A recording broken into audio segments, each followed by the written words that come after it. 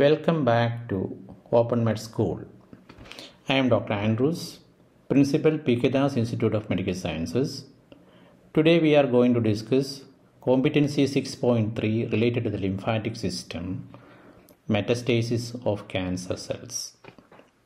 I will start with a case. This is a history of a 54-year-old man presented with the epigastric pain, decreased appetite, and significant weight loss, that is 8 kilograms for the last 5 months. He noted a lump on the left side of the neck for the last 15 days. On examination, he had 3 into 4 centimeter hard non-tender lump in the left supraclavicular region. Sorry, here you can see the lymph node between the two heads of the sternemastoids. So this is the presentation. So we look into what is this sign called, what is the likely cause, and will explain the anatomical basis of this lymph node enlargement. This is left supraclavicular lymph node which is enlarged, and the left supraclavicular lymph node, if enlarged, is called the Virchow's node, and the sign is called Troisiers sign. So here the sign is called Troisiers sign. Enlarged left supraclavicular lymph node is called Virchow's node. Remember, it is the left supraclavicular lymph node, if enlarged, is the Virchow's node. Right one is not called Virchow's node. This is, when enlarged, is called the Troisiers sign. It is one of the signs of intra-abdominal malignancy, and most commonly gastric carcinoma. Remember, testicular malignancy can also metastasize there. What is metastasis? Migration of the tumor cells producing a lesion distant to the primary site is called metastasis. And where is it located? The Virchow's node is located in the left supraclavicular fossa and is in the venous angle, that is at the junction of the left subclavian vein and internal jugular vein. So this is the supraclavicular fossa, and as mentioned, the lymph node on this side is called the Virchow's node. The most common malignancy is gastric malignancy. In our patient, he had loss appetite, significant weight loss, suggesting that it is likely to be from the abdomen, that is stomach. But it is well known that various other tumors, especially breast, lung, esophageal malignancy, genitourinary tract, including testicular malignancy in males, cervical cancer, uterine cancer, ovarian cancer, the bladder cancer, and even prostatic cancer can metastasize to this region. There are reports of CNS tumors like oligodendroglioma, glioblastoma, and ependymoma. These are tumors arising from the glial tissues of the central nervous system, that is, brain metastasis can also rarely occur here. But they are very rare, and the incidence of malignancy metastasizing to this region varies from 0.1 to 33% in various studies. Let us look into what is the mechanism of this. There are mainly two lymphatic trunks.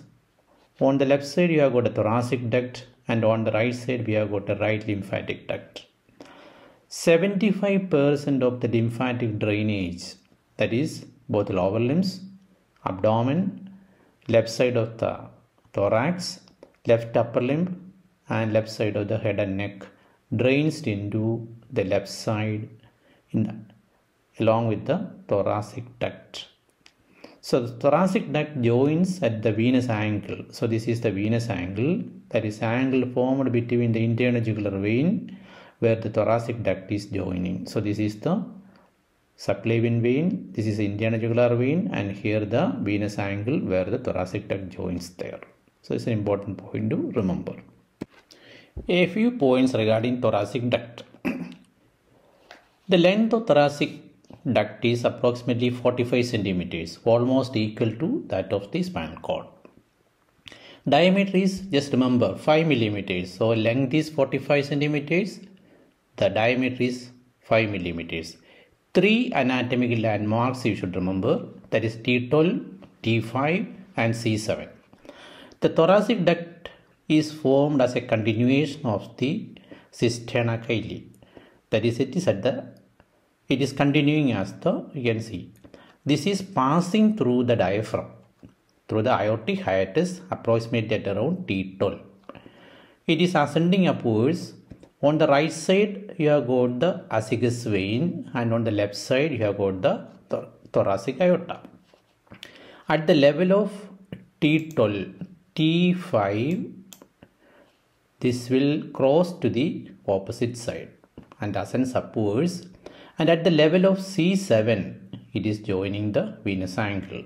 As I already mentioned, this is the venous angle. It is the left internal jugular vein and the left subclavian vein, and in between the thoracic duct is joining.